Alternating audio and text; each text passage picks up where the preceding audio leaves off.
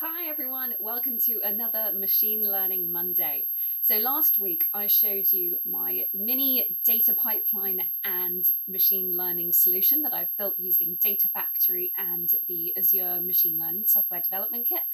And this week I want to show you another interesting capability that Azure Machine Learning has.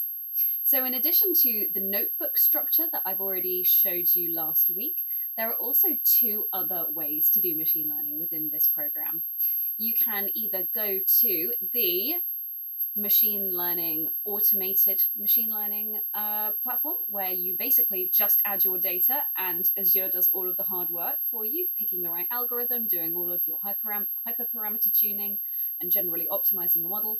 Or there is the low or no code machine learning designer, where you can use pre-built components to create a visual pipeline where your data travels through all kinds of typical steps like data cleaning, transformation, and then model training and model validation. So today I'm going to show how you can actually leverage the auto machine learning capability within a notebook. So as before, we start by creating a workspace because this is the central object where everything gets attached. And then we do the normal thing by creating a data store and data set. And this is actually just bringing in a local file. We're using the Titanic data set that tons and tons of toy projects get based on. So we're actually going to figure out who would survive the Titanic today. And we're going to do something a little bit different this time. When you do a auto machine learning job, you have to create a special compute cluster that goes with it. So I'm just creating an AutoML cluster, which is your standard compute size of D11 V2. It's a pretty small compute cluster, it only has 2 nodes, and we're just going to create that.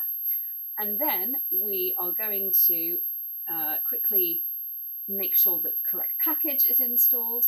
And then we're going to create our AutoML training configuration.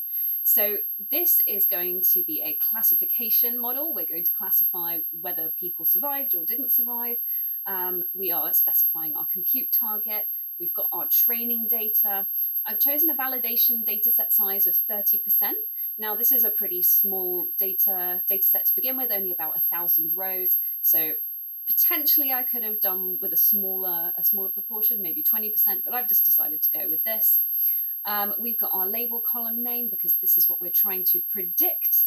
And I have set the normalized macro recall as the primary metric that we're going to work with, just because I think it's a little bit easier to understand than some of the other metrics like accuracy. I'm only going to let it do 2 concurrent iterations because that's the number of nodes I have, and we're going to give it a 15-minute timeout. And we are going to give it auto featureization. So here we have the actual experiment run. Let me quickly run this again so that we have the config all sorted. And now this is running a auto machine learning run for me. So as you can see, it's connecting with my workspace. It's going to submit that run and then going to do all those clever bits for me. Eventually, I will be able to get the best experiment and viewing results. So in Blue Peter style, here is one I did earlier. I have got all of the run IDs here and the accuracy scores that are attached to them. And I can actually also see the run over here. So here's the one that's currently running, and I can access my run from earlier and see what my best model was. So the best model was the voting ensemble.